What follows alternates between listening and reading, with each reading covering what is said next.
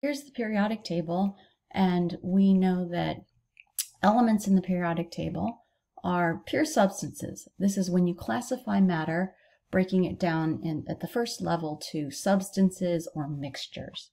So this is showing all 118 elements, and this also shows the organization, which we'll get into, how the periodic table is organized. Why is it this funny shape? But this is also showing the element names and the element symbols.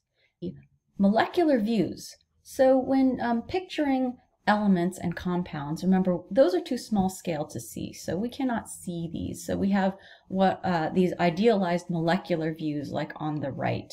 This is showing a red atom and a blue atom kind of smushed together. Red atom, blue atom kind of smushed together.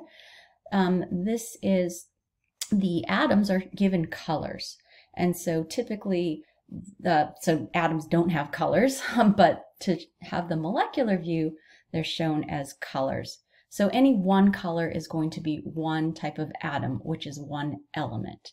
So this red and blue would be two different types of atoms or two different elements. Okay, so for pure substances, remember we can't see these, and we have elements. An individual element on the periodic table can either be atoms. We can represent these as individual atoms, like these. So these are this purplish color, and this is all one color. So this means that all these are individual atoms and they are all the same element. This compares to a few or a handful of elements on the periodic table actually are not naturally present as individual atoms, but they are diatomic. They are two atoms bonded together.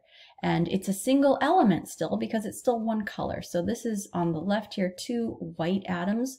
Hydrogen is typically shown as white, so this would be the diatomic 2 hydrogen.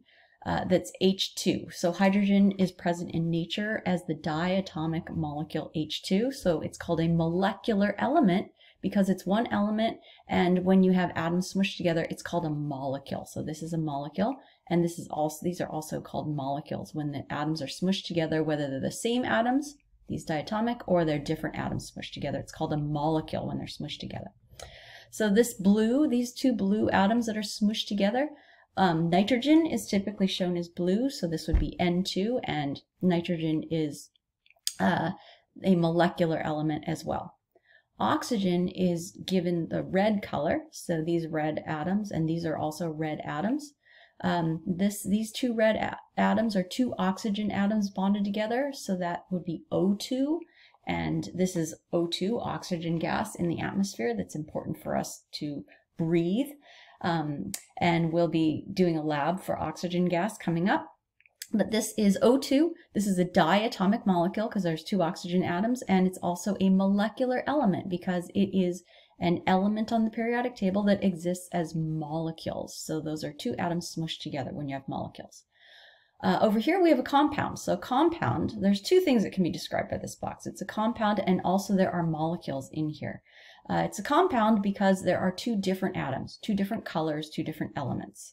Okay, it's a molecule because they're smushed together. So this is in opposition to having individual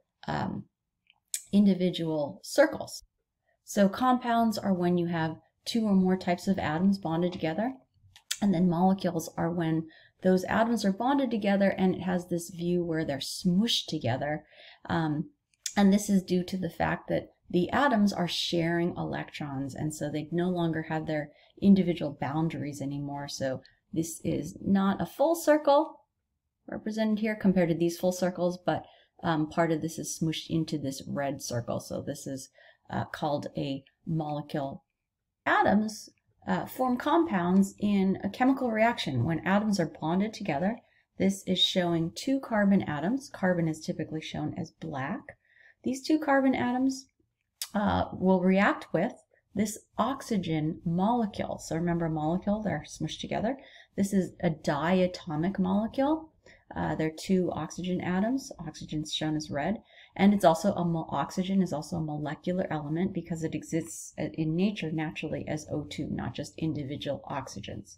So this oxygen molecule breaks apart you have two individual oxygen atoms at that point, and those two individual oxygen atoms bond to those individual carbon atoms, and what you have on this side of the arrow is something new. So this is a product that didn't exist before. On the left side of the arrow you have reactants, and that's the hallmark of a chemical reaction.